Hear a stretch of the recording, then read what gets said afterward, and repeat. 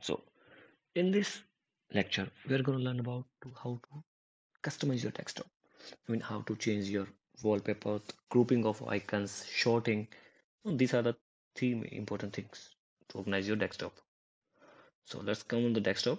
See, we have this wallpaper. To change a wallpaper, just right click and there is option to change a wallpaper. So Mac by default will give you these options to use a dynamic desktop. Okay, these are the downloaded one. Here you see icon, that means you need to download it. That means you need a internet connection to download or to use this wallpaper. Okay, for example, if I'll use this, okay, it will download and it will apply. Okay, like this. If I click here, you see it's downloaded already. So it will change my desktop. Okay, the skin we have like this: dark, light, okay, dynamic, and same for the light and dark desktops. You can use the picture, you can use the color scheme. You see colors, or you can use the auto rotate, so it will automatically rotate a color in every 30 seconds. You can say the random, then it will play randomly from this. Okay, and if you want to use your own wallpaper, I mean if you have wallpaper, so just go to the location of your wallpaper like this. If I have my wallpaper like here, okay, right click and click on the image. You see, no, like this. Click and set desktop picture, and my picture is set. Okay, and you can see like here to fit to screen. Okay, stretch to fill center. You will see here if there is a change. Okay, so there is a no change, so you're not able to see. Otherwise, see, there's a fill screen and center. There is a difference, a little difference. So that's how you can change your wallpaper. Okay, and if you want to show this thing like on the alphabetical order, so what you do, just right click, group. Group is basically to group a file, like did a grouping for a similar kind of file. Okay, and you can do like the date modified, so all the file you will get as per the date. Okay, grouping is basically, see, there is a file like mov, so all the mov files will combine if I will do a kind. Okay, that's a grouping. If you do a tags, I mean if you assign a tag, then it will automatically group a file on the basis of the tags. Okay, and you can do a use tag. If you don't use a tag, it will not group. Okay, see, if you don't use a tag, then I mean you will get this option short by.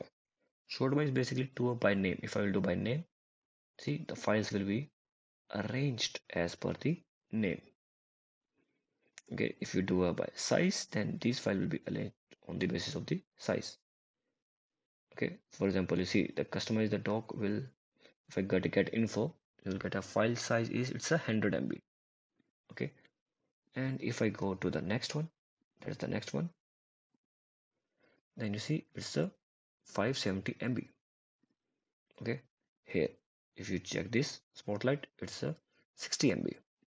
Okay, so it's down, like this one is definitely smaller than this file up top one, 503.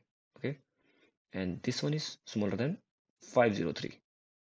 See, so it will arrange a file on the basis of the size.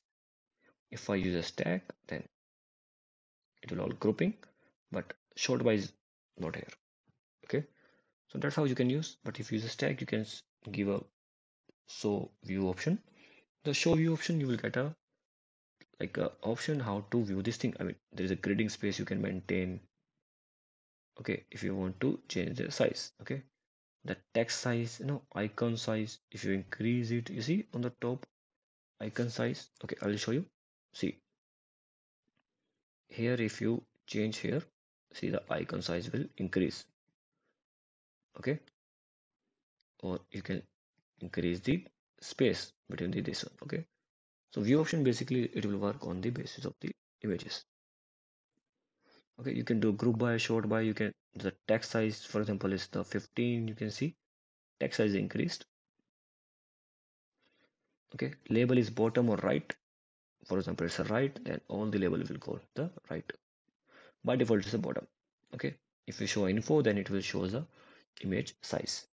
I mean, what is the pixel of the image? Okay, preview icon will show you the pre icon, otherwise it will show you a default icon.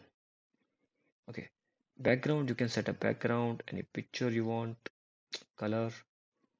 Okay, any image, like here you can drag and drop like this.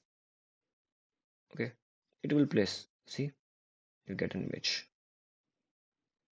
So we prefer a default one. And if you change any setting, you can use as default. So it will change every setting as a default. Okay, so that's all what we have to customize the desktop options.